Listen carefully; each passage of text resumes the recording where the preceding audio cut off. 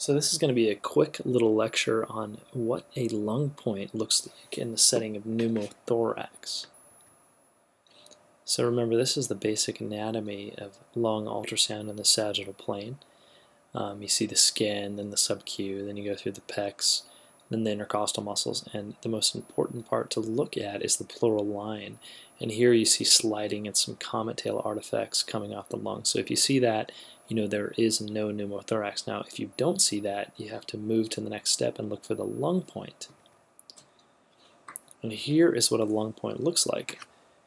If you look at the image on the left, you do not see sliding on the right, but you see lung coming in and out on the left.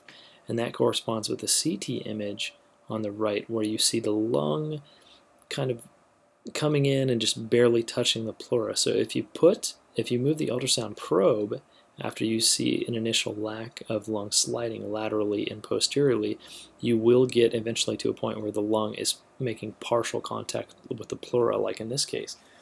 Now this is an interesting ultrasound because you also see B lines that obliterate the A lines, and that's because this little kiddo had pulmonary contusions right here.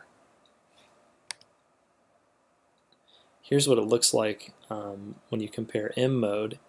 You see the stratosphere sign here. This is where you're not getting sliding and the lung comes in. You get that nice waves on a beach appearance. Then it comes out, stratosphere sign, waves on a beach appearance. And this is just comparing in the same patient X-ray. In this case, you actually see it up here. And then, of course, you see it very quickly and easily on ultrasound. And then on CT, which is the best imaging modality, you, of course, see the pneumothorax, but you can't get the CT done